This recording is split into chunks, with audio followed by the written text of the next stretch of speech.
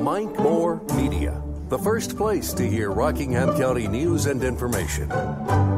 Rockingham County Today is sponsored by Tire Max, Total Car Care, 5 Triad locations. First, this exclusive story. The Rockingham County Arson Task Force is investigating a fire at 1359 Angel Road in Madison. The call to 911 came in at 5:30 yesterday afternoon. The scene was cleared at 2:30 this morning, except for security still at the crime scene. The residence is a total loss. 2 firefighters were injured, one treated at the ER at Cone, the other on site. A Wentworth Fire Department tanker truck en route to the fire overturned on Bethany Road. 2 occupants were briefly entrapped. They were taken to Cone by EMS with minor injuries. An arrest has been made in a homicide that occurred 5.5 years ago. Reidsville police, with assistance from NC State Highway Patrol, have arrested Spencer Thomas Fountain, 27 of Reidsville, and charged him with first-degree homicide in the death of Veronica Broadnax and discharge of a barreled weapon inside an occupied dwelling, resulting in serious injury. On November 14, 2015, officers responded to 811 Lindsay Street around 8 p.m. and found 2 victims with gunshot wounds. Broadnax, 30, deceased, another person taken to the hospital. Antonio Sherrod Scales, 45 of Reidsville, was arrested and charged with voluntary manslaughter. Based on new information received yesterday, authorities arrested Fountain. He's under a $45,000 secured bond and will be in court today. Anyone with additional information pertaining to this case is asked to contact Reidsville Police or Crime Stoppers. Starting today, Rockingham County Division of Public Health vaccination clinics will be held at the Public Health Department in the Governmental Center, NC 65, Wentworth. Health Director Trey Wright says the partnership between Cone Health, Annie Penn, Rockingham Community College, and Health and Human Services has been phenomenal. With over 25% of the county fully vaccinated in a mass vaccination setting, smaller clinics can now be held at the Health Department while providing targeted outreach and satellite clinics throughout the county to vaccinate those unable to attend a mass vaccination site. Every Thursday this month, County Public Health will be providing Pfizer vaccines on site to individuals 16 and older. To sign up for an appointment, visit this website, rockinghamcountydhhs.org. And that's the news. I found a comment on social media I want to share with you. We have been Lane's Family Pharmacy customers for 10 years. Keith and Kevin Lane make a point of knowing each customer by name. Also, all family members. Prescription transfers are easy. Call Keith or Kevin, give them your prescription number, they will do the rest. No refills left? No problem. Keith or Kevin will contact your doctor for a refill. If there's a problem, Keith or Kevin will call you. I notice the Lane brothers are mentioned 4 times in this post, and that's really the message here. You can depend on them at Lane's Family Pharmacy, NC 14 Eden. For countywide delivery, call this number, 336-627-4600. Now Rockingham County weather, mostly sunny, high 68, low 44. Friday, a 40% chance of rain, high 65. For the weekend, sunny, high Saturday 70, Sunday 80. Monday, a 60% chance of rain, high 76. Triad record highs and lows on this day, 91, 1950, 36, 1973. Get current weather information anytime at mikemore.media, along with Rockingham, our live stream weather camera, sponsored by Heat and Air Controllers, for year-round comfort, whatever the weather. Need a tow? Dave's Towing is a call away, 24 hours a day, at this number, 336-932-7478. Quicken Loans presents the Sports Flash, driven by Jeep on Mike Moore Media. The Charlotte Hornets home tonight to take on the Chicago Bulls. Hornets, coming off a 3-point win against Detroit Tuesday, are 5-5 over their last 10 games. They'll play their next 5 at home and are 8th in the Eastern Conference standings. NHL, the Carolina Hurricanes home in Raleigh tonight to face the Chicago Blackhawks. Canes have won 5 in a row and are looking for the 3-game sweep of Chicago, who they beat on Tuesday 6-3. Carolina with 3 games remaining on the regular season. The Atlanta Braves defeated the Washington Nationals 5-3 in D.C. Wednesday night, scoring 4 runs in the 3rd inning behind a grand slam from Marcell Ozuna. Wilson Contreras added a solo shot. Max Fried went 5 innings, giving up 1 run with 6 strikeouts. He goes to 1-1. The Braves go for the sweep this afternoon. For lightning-fast updates as news happens, download the Score app today. It's free. I'm Tony Desiri, and that's your Sports Flash on Mike Moore Media. Podcast this morning on Mike Moore Media. Lee Mitchell at the Madison Mayodan Recreation Department around 9:30. Judy Yarborough with the city of Reidsville around 10:30. Now the community calendar, sponsored by Night Owl National Stoneworks in Eden. Granite, quartz, and marble for commercial and residential.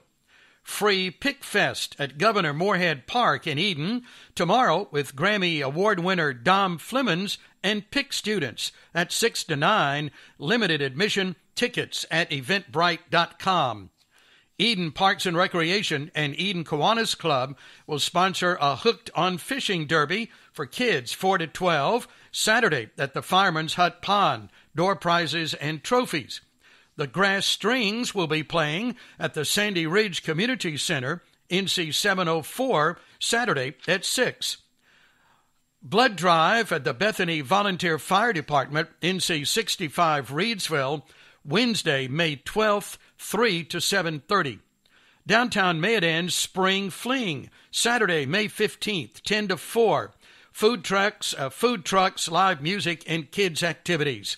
Sip and Shop in Uptown Eden, Saturday, May 15th, 12 to 4, featuring local vendors. Advance tickets $10, at the event $15.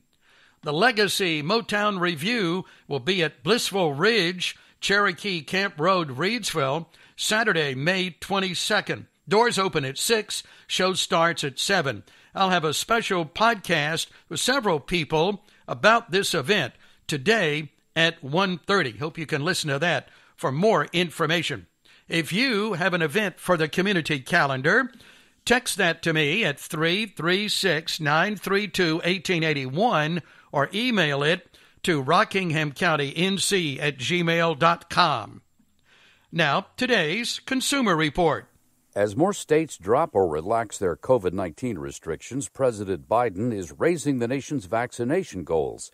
Biden said he would like to see 70% of all Americans vaccinated against the virus by July 4th. So far, just under 50% of adults have received at least the first dose. If you're a frontline healthcare worker, start packing your bags. You could be taking a trip soon. United Airlines is rewarding hospital staff who worked during the pandemic with millions of airline miles. The promotion will celebrate the 40th anniversary of United's Mileage Plus program. Cause-supporting credit cards may be an emerging trend. Credit One Bank is partnering with national animal welfare nonprofit Best Friends Animal Society in a co-branded credit card. The bank says the group will get 1% of every purchase. Human card holders will get rewards as well. I'm Mark Huffman. Learn more at consumeraffairs.com. Today, it's the National Day of Prayer. It's also National Nurses Day and National Beverage Day. Let's check on some big-name birthdays. George Clooney, 60. Chris Paul, 36. Bob Seger, 76. Tony Blair, 68. Willie Mays, 90. And getting close to home, a couple of names for our birthday club, Jane Powers and Ralph Hamlet. Happy birthday to you, Jane Powers and Ralph Hamlet. I have the birthday club in this program about this time, Monday through Friday mornings. Text those birthdays anytime to 336-932-1881.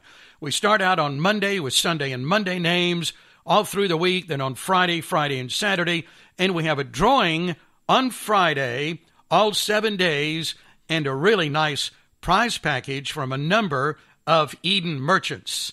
So get those names in for the birthday club. The person you tell us about just may be our lucky winner of the week. Now, today in history. The Hindenburg was an engineering masterpiece, built by the Zeppelin Company in Germany during the 1930s, and at a time when flying a passenger plane across the Atlantic was a difficult and perilous journey.